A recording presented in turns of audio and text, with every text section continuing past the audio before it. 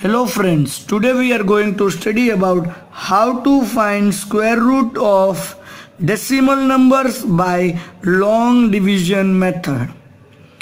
Look here, there are two decimal numbers and we are going to find the roots of these two numbers. What we have to do? Look at the numbers. I had made arrows like this. So we have to make pairs of two numbers.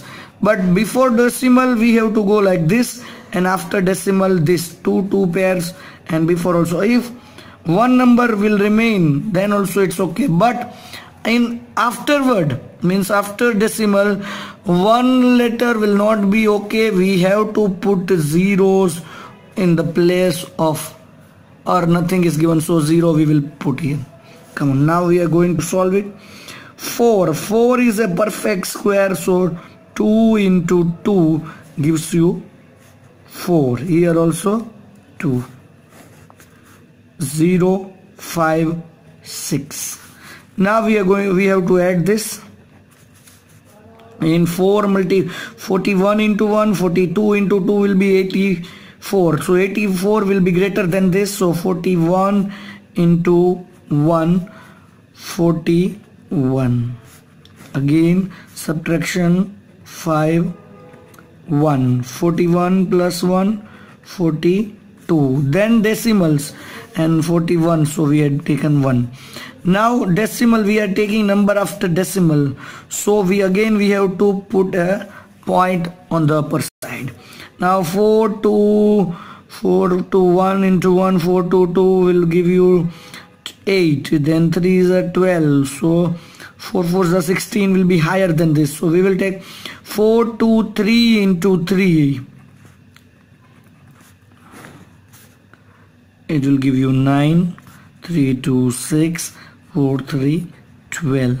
So here 3 and subtraction 18 minus 9 9 0 3 4 2 6.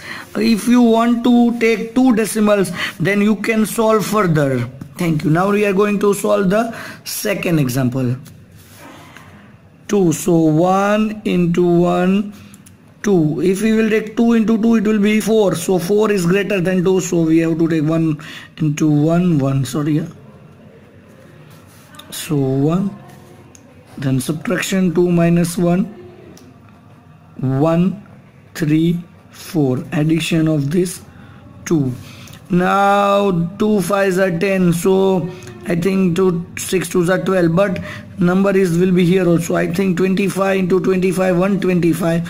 And 26 will be greater than 6. So we are taking 25 into 5 and 125.